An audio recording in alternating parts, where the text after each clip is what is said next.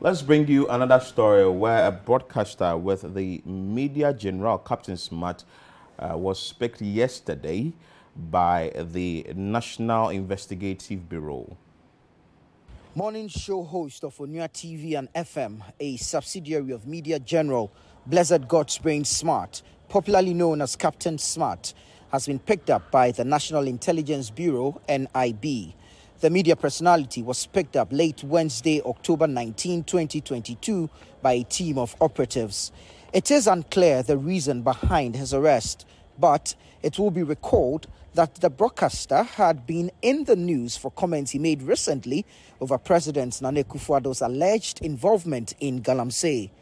The Ministry of Information, in a statement thereafter, refuted the claims and said that the government was issuing a complaint to the National Media Commission, NMC, and may explore the option of a legal redress. So the update to this story is that he's been released, and he was released late last night or Wednesday evening after the operatives engaged him. But one thing that also people are trying to connect to is the statement he made about the president that the information ministry has refuted.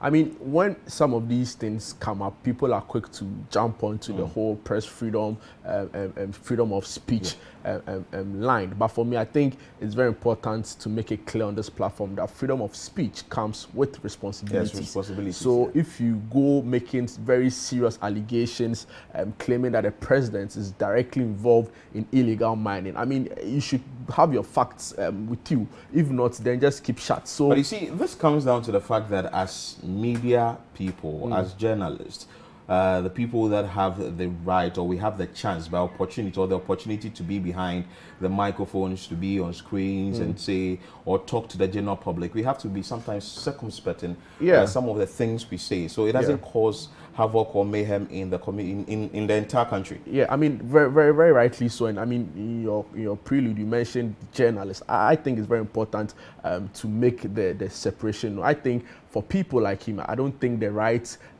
profession is journalism for them. I mean, if I look at the struggle we go through to put together an editorial, and what they also call, some of these broadcasters also call editorial, I struggle to believe what the problem. You can't really tell what they do. What they do is not an editorial; it's an opinion piece. And even with that, it comes with serious responsibilities we can't neglect. So he who alleges must prove. And if he is going to allege such a serious allegation, I think he should come out with his facts. If not, he should be made to face the full rigors of the law. And like I'm saying, if he doesn't have the facts to back his claim, I think it's quite irresponsible, and the law should be made to deal with him. I mean, we can't have a country where everybody is just saying what they want.